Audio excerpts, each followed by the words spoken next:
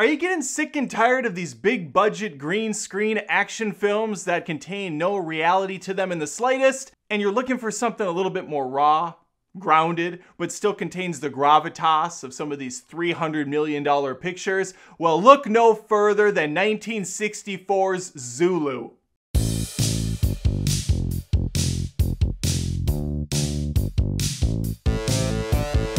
I want to be Billy crystal clear with you. I'm not a war buff. I'm not a history bro. And I certainly wasn't looking forward to watching something that's over 2 hours long and came out in the 60s. Yeah, I'm a little bit of ageist with movies, okay? Sure, I appreciate a good Casablanca here and a good American Graffiti there, and maybe a Rebel Without a Cause once in a blue moon, but I don't go out of my way to watch old school epic battle films. I know some people really love them. Clearly, Justin Merritt does.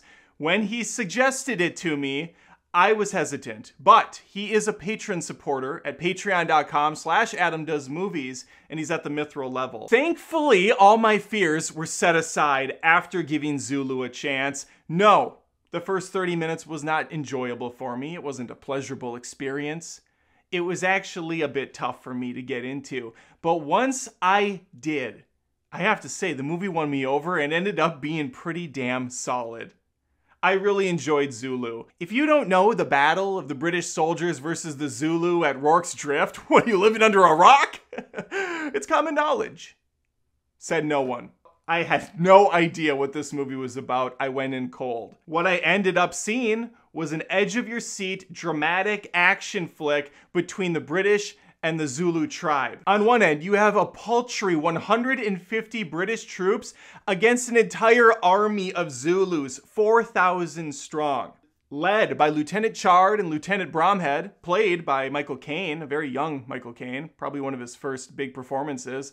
Very impressive stuff, as always, from Caine. These guys are gonna have to figure out how to fortify this small little outpost because there's no chance in hell they can outrun these dudes. They have injured soldiers here they're not gonna leave behind. So what they have to do is strategize. They know these guys and how they operate and their game plan of flanking the soldiers.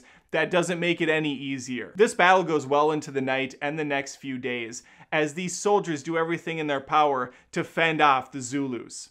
This movie fires up like every good movie should, with some tasteful nude dancing at a wedding ceremony. This is done by the Zulu tribe. You get a lot of beautiful, good-looking Zulu ladies working their magic. But no, that's not really the takeaway of this film. It's just something that I think we should all appreciate from time to time.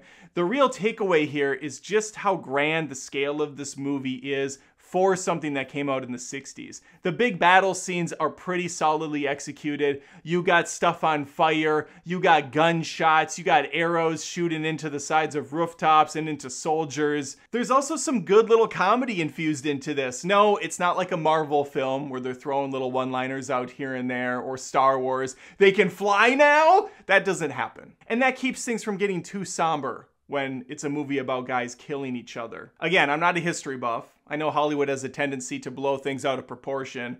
Regardless, this movie was very entertaining. It was captivating. Good performances, good visuals, an amazing score, by the way. That soundtrack on this is kick-ass. Composer John Barry bashes you over the head with this great soundtrack, and it really complements Enfield's beautiful direction throughout this flick. Thank you once again, Justin Merritt, for this awesome recommendation, and to all Patreon and YouTube joint supporters. I really do appreciate the continued support, and hopefully I'm doing my part by giving you something in return. All right, if you'd like to give me something more in return, you can like this video, push it around on your social media services, whatever you use. That'd be great. Tell your mom, tell your grandpa. He might like this movie still. Subscribe to the channel if you want to hear more about upcoming movies, movie news, and even older classics like this one. I'd love to have more people stick around, and hopefully, I'll catch you next time.